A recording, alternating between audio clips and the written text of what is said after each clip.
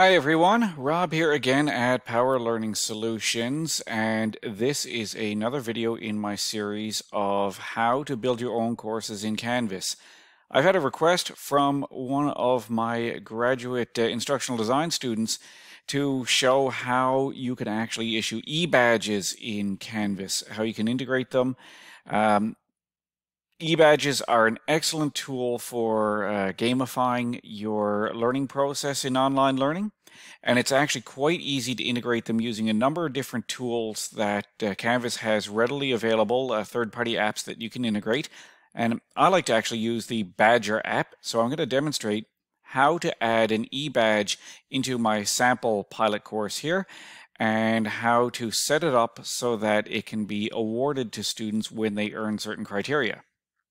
So the first thing that I need to actually do is connect the Badgr app to my course.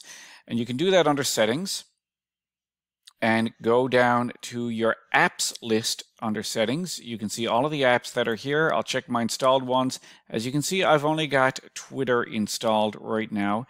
So I want to install the Badgr app. So I'm just going to look for Badgr here. And you can see there are a bunch of different badge apps that are available, a credible badge stack. I'm going to use Badgr Canada because that is where I have my Badgr account set up. And once it brings me here, I will just click on Add App. As you can see, it's asking me for my credentials, my consumer key and my shared secret. I can get that from my actual Badgr app. I'm logged into Badgr here under my Power Learning Solutions issuer account. And if I click on this here, I get all of the details about my app and all the eBadges that I have available to award. So I can get the info that Canvas is looking for under my account profile. I just click on this icon up here. I see app integrations is one of the options. I click on that.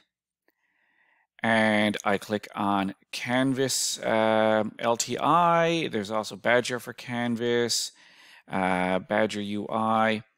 So I'm going to click on Canvas LTI here.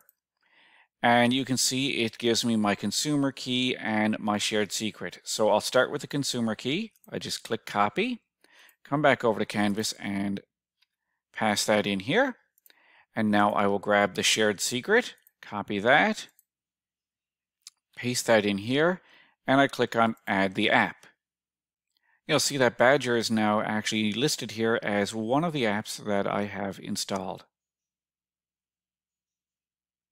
The next step is to actually configure something that I want my students to complete in order to qualify for an eBadge. And I can do that under my modules area. You'll see I have some sample modules here already. In this case, it is only the week 4 pilot is the only one available. And the way to set this up so that you can actually get issued an eBadge is to set some completion criteria first for this module. So the completion criteria that I want is to use this digital accessibility basics quiz that I have here. It's worth 3 points. And I want my students to score 3 out of 3 in order to be issued the badge. So I'm going to edit this module and click on the edit link here, and I will add a requirement. And in this case, students must complete all of the requirements. The requirement is that they have to complete the Digital Accessibility Basics quiz and score at least 3 out of 3. I will update my module. And you'll notice that it now adds complete all items here. So students must complete that quiz, which is the only item that I linked as a requirement in order to mark this module as complete and get their eBadge.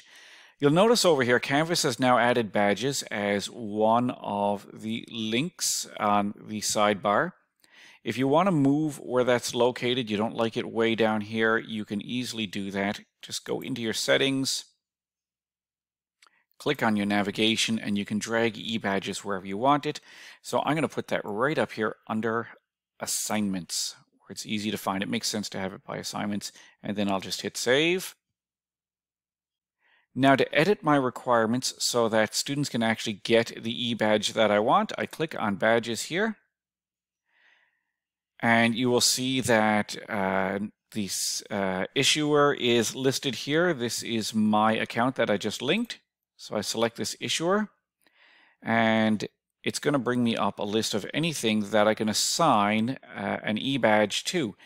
You can see that it's got module completion requirements for each module. Module 4 here is the module that I want to add this requirement to. To get the eBadge, I can click on this and it gives me a list of all of the eBadges that I have available.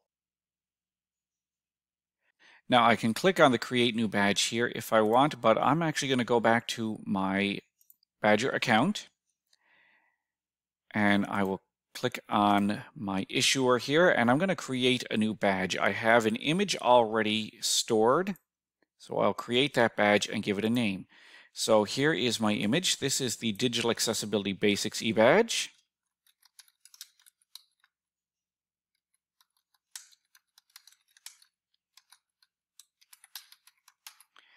And I will give it a short description.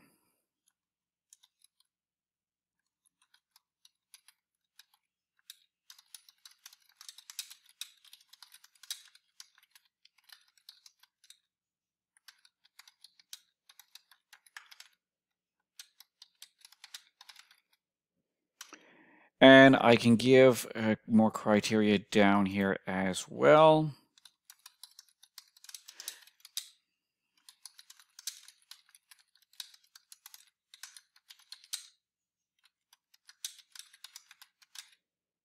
So completion of the Digital Accessibility Basics quiz in Module 4. I'll create this badge. It has now been added to my list of badges here. You can see that's available. I come back into my course and now I'm going to just hit refresh here so that it refreshes the list of eBadges that I have available. I go down to the week 4 pilot module and hit the drop down. It lists all of the badges that I have here. They're listed in the order that I created them. So if I scroll to the end, I can see my Digital Accessibility Basics eBadge. And that's all there is to assigning an eBadge to the completion of a module.